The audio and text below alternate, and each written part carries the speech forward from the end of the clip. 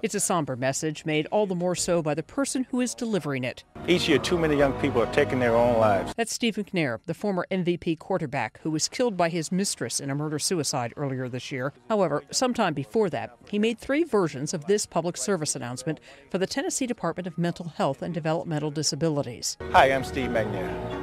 I know that some young people are struggling with tough times.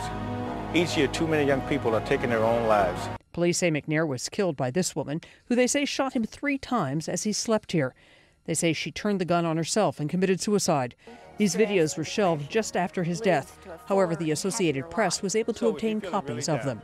Diane Kepley, The Associated Press.